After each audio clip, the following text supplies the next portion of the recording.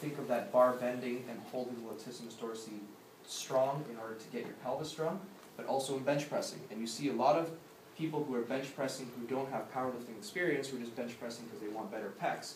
They have their arms out in this position here, and they bench press at 90, like this, okay? If you bench press in this position, you're really asking for a bicipital tenosynovitis, because if you go all the way back, you can see how that biceps long head tendon will be strained across your glenohumeral joint.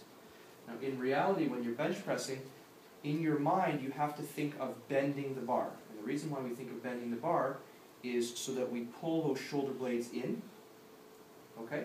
And then the bench happens from this position here. From this position here, we have a lot less stress on the bicep tendon.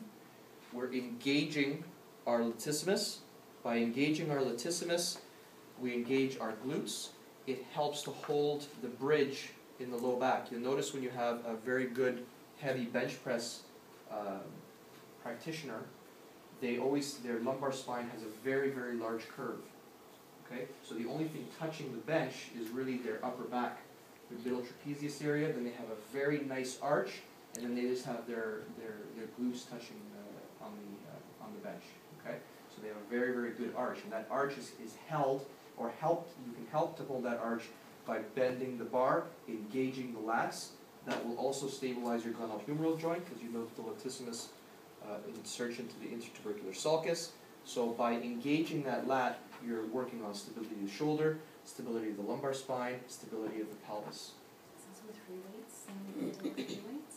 Yes. You never want to have this type of bench and curry. You always want to bend it under. Same thing with push-ups. Repetitive push-ups done out here, you're looking for shoulder problems as well. Push-ups should be done from here. Okay? Okay, so let's go ahead and try the